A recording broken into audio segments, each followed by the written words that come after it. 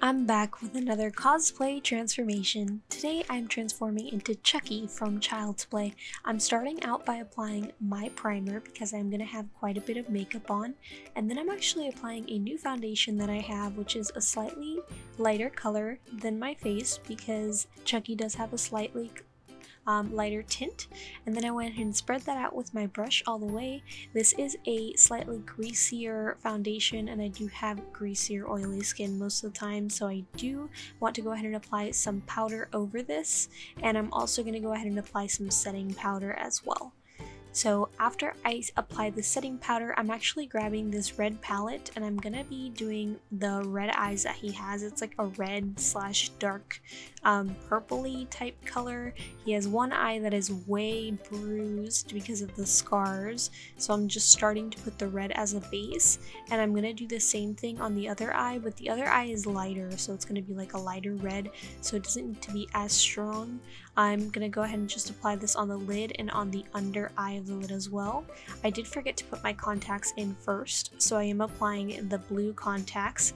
These are a slightly darker blue, but Chucky does have light blue eyes.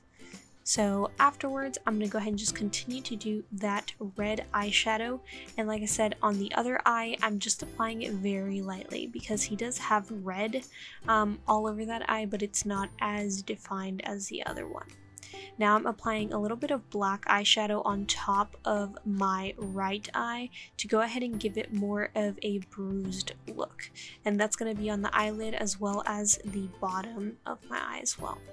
Now I'm using the same red from the eyes to go ahead and actually, I forgot, I gotta do my eyebrows first because the scars actually go over his eyebrows.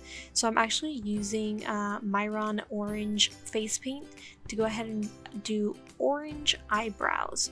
Just go ahead and apply a little bit of water on your brush and then go ahead and use that little orange to go ahead and apply it over your brows.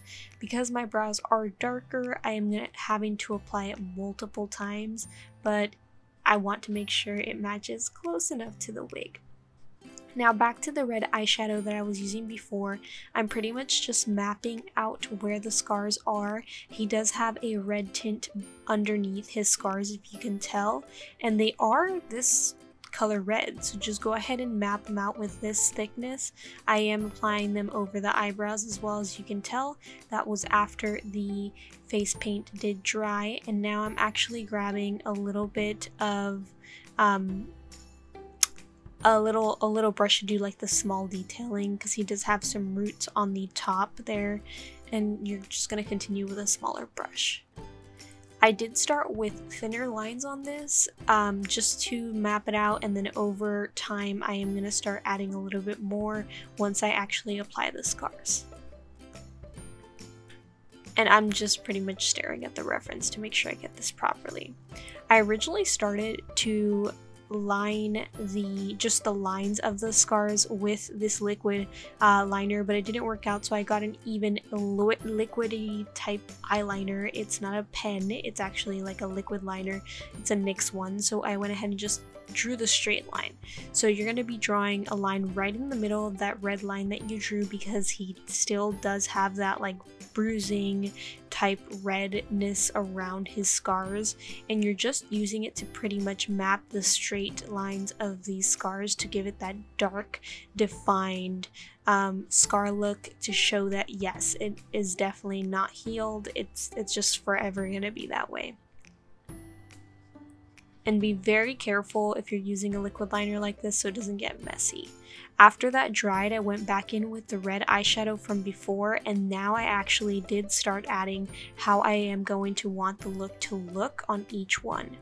I did have a red line on the side as well, so I'm adding my black line there too, and I continue to do it all the way down to my neck because when I looked at more reference images, Chucky did have some more on his neck and on the other side of his face. I then added another straight line and continued up to the point where my shirt ended. This part got a little complicated because it was on a side that I couldn't see well. And now I'm adding that red eyeshadow to make sure I overlap all the way to the sides, and we still have red eyeshadow once I apply the actual scar lines. Now I am just applying the scar lines as they go. They don't have to be perfect, but I am trying to do them in like a little not perfect type look. So they are straight, some are curved, not curved, some are angled. So kind of just go as you wish on here. Some are smaller, so just try to go with what you see in the image. And he does have some right on the actual lip. As you can see, I did add some lines, and they actually continue all the way down his neck. So I just continue to do lines all the way down my neck. And as you can see, some are not straight at all. And I continued this process on the right side of my face as well. And as you can see, the top portion of his face on the right top area, he doesn't have any scar lines besides 2 or 3, actually 4, 2 on the top, 2 on the other side. So I'm just going to go ahead and add those real quick, and then I'm adding a little bit more eyeshadow before I decide to go too into it, because there's one more line that I was missing. I added the 2 little dashes that it was missing on that side, and he also has like this face expression that the doll is very like angry looking, so I added those like lines. I kind of had to make my face into a weird like angry face to get those lines. So yeah, and I just made sure to add a little bit more eyeshadow on my eye to give it a slightly darker look, but not too dark. Oh, and there was one more line that I was missing that you can't really see. So on the left side of his face, he does have like a big black open wound. It is larger than this, so I am making it a little bit thicker, and it was kind of hard to tell if there was any like staples on it, but I added some staples anyway. Afterwards, I just decided to go ahead and put on my overalls, and then I went ahead and put on some shoes. He normally has like these little Converse looking shoes.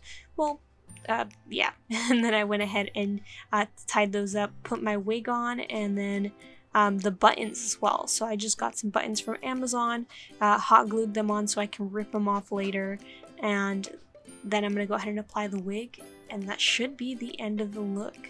I hope y'all enjoyed this. Go ahead and like and subscribe if you want to see more videos like this. And this is the final look. If you want to see the final pictures, go ahead and check out my Instagram. The link is below, and don't forget I stream on Twitch every Wednesday and Friday. I will see y'all in the next video. Bye everyone!